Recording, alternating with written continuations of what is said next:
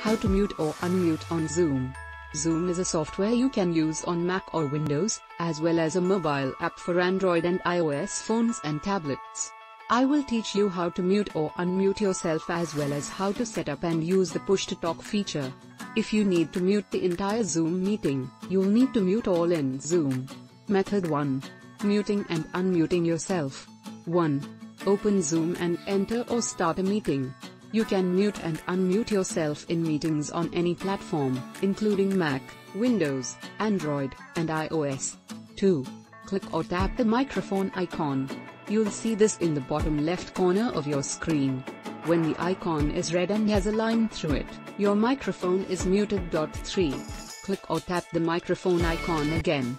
If the previous action muted your microphone, this action mutes it. You can also see the section on using the push-to-talk feature to temporarily unmute yourself. Method 2. Enabling and using push-to-talk. 1. Launch Zoom on your Mac or Windows desktop computer.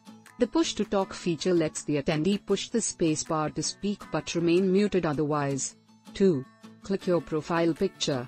You'll see the circular image in the upper right corner of the application window. If you don't have a profile picture, you'll see the first letter of your name displayed. 3. Click Settings. You'll usually find this gray gear icon as the first option in the list under your name. 4. Click the Audio tab. You'll see this in the menu on the left side of the pop-up window. 5. Click to check the box next to press and hold space key to temporarily unmute yourself. If this is checked, then attendees in your meeting will only be able to speak with the spacebar pressed, and they'll be muted every other time. 6. Close those settings windows.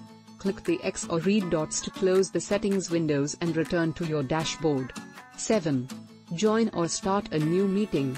You can either click New Meeting or Join to initiate the meeting environment on your screen.